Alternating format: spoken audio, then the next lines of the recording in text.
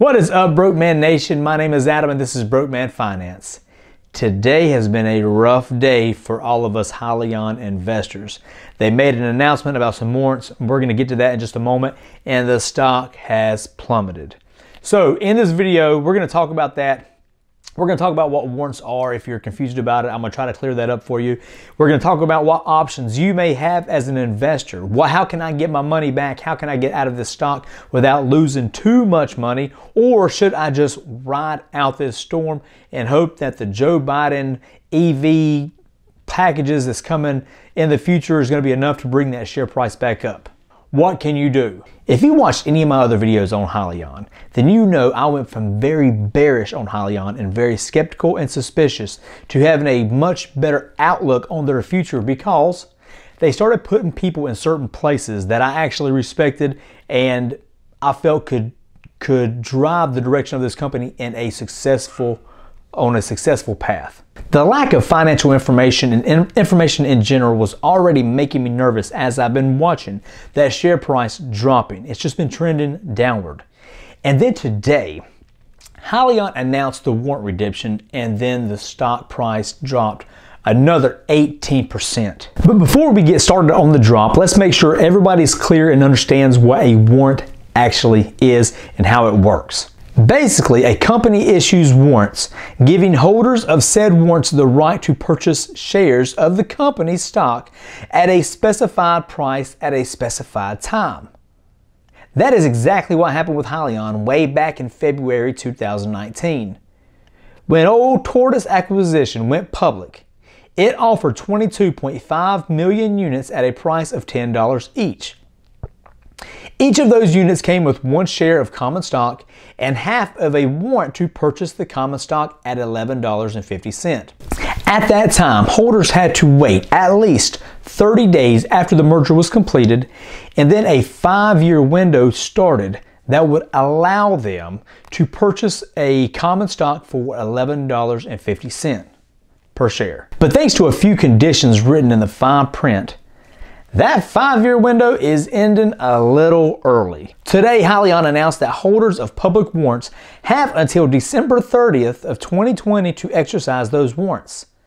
This could bring in $144 million to Hyliion, and if those holders do not all exercise their warrants, Hyliion can redeem them for 1 cent each. So what exactly does this have to do with the share price of Hyliion just plummeting today? Well, when a company starts redeeming warrants and putting it out there like they did today, it tends to scare a lot of investors because typically a lot of companies don't do exactly what Hyliion did unless they're really in desperate need of cash.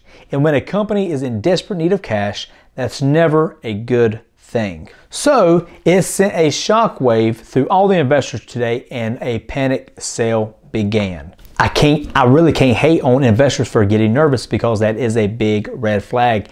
They just went public last month.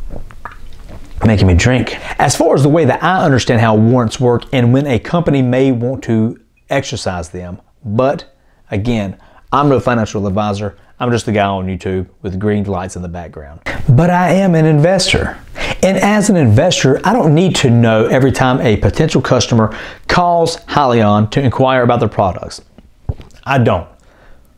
But I would like to know a little something that would give me some optimism on the future of this company. I want to know a little more than we currently have, which is pretty much nothing. And correct me if I'm wrong, because I've done some research and I've read some stuff, but maybe I completely missed something, but I have not seen any sales reports since they've gone public anytime lately. All I have seen, and we'll talk about it in just a moment, is all the losses and the burning through cash that they're going through. And I understand that as a new company, you got to burn through some cash to grow. You got to spend money on production and ramping that up. You got to spend money on research and development.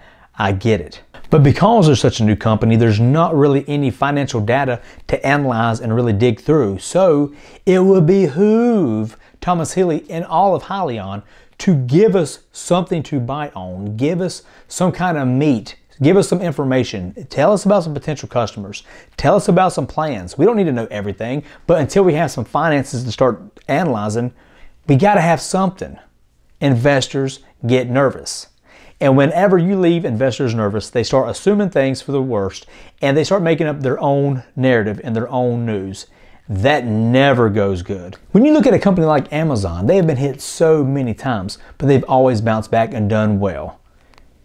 As an investor into a speculative stock, I expect this stock, I expect Hyliion to have some bumps in the road, but I expect them to be forthcoming with some news to make me as the investor feel a little better. But here's what we do know. From September 2019 to September 2020, their loss in operations was $11.8 million in 2020 compared to $8.7 million in 2019. More money lost. They had a net loss of $18.7 million in 2020 compared to a loss of $10 million in 2019. That's almost $9 million more. The net loss per share, basic and diluted, was negative 76 cents in 2020 versus negative 45 cents in 2019. And not that Thomas Hyliion needs to jump every time a shareholder gets nervous. That's not what I'm saying.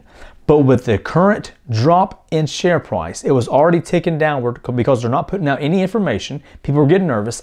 And then with the redemption of warrants, he really needs to get out in front of this thing because all other EV stocks right now seem to be pushing up really, really hard. They're having some crazy gains right now while Hyliion continues to fall. They should be pushing up with everybody else. Thomas Hyliion needs to get out in front of this thing and save that share price. Now, what to do as an investor in Hyliion? Well, you have several options. You may not like these options, but they're options nonetheless. One is you can be stubborn as hell, ride this thing straight into the dirt if you want to, or straight to the moon, whichever happens, and just hold strong. Think about whenever Netflix dropped all the way to $2 a share, and now look at where they're at. Just imagine if you were one of those investors back then in the day, because they had I think at one time was over $100 share price, then plummeted to $2, a $2 chuck. Think about the guys that were just sitting there scooping it up as fast as they could get it and where they're at now. They look like geniuses. Would you have the grit right here? Would you have the grit to stay with Hyliion and keep buying up shares if it dropped tomorrow to $2? What would you do? I don't know what your average cost is into this thing. I don't know how much money you've got. I don't know if you're going to lose everything or not. But if you sold and took the loss, no matter what that loss is, personally, if I was going to take a loss, and I have before, and this is what I've done, we knew that Hyliion was going to be a speculative play. We knew there was a lot of inherent risk by taking on a spec play. So this time I would take what I had left out of Hyliion, and I would put it in something conservative and something much more stable and solidified, like an AT&T. I like AT&T because you're not going to see a lot of capital gains, but you're not going to see a lot of loss either, and they've got a great dividend. Or I would go, my personal favorite, honestly, would probably be AbbVie because they have a lot more room to grow, so you're going to see a lot of capital gains, and they have a terrific dividend. And over time, as long as you're patient, you're going to earn that loss back in capital gains and dividends. But you got to be patient. Or you can try averaging down, buying whenever at these dips, and keep averaging down, and hopefully that share price will go back up, and then you can sell and get your money back. But that means you're going to be putting more and more money into it. I've never been a fan of trying to catch a falling knife, but I do know people that has done that very thing and come out on the other side very clean, and it worked out well for them. It does happen. There are times that you can do that. Even Warren Buffett has done that before. You could even, if you have over 100 shares, you can start selling call options against Hyliion and try to just start bringing down your overall cost and try to start getting some of that money back. And I wish I had a magical option that I could just share with you right now to get all of your money back if you're looking at a loss and wanting to get out of this thing.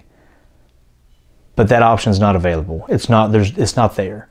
That's the market. And you may not like those options I just told you, but that's kind of where we're at right now. But that's all I have.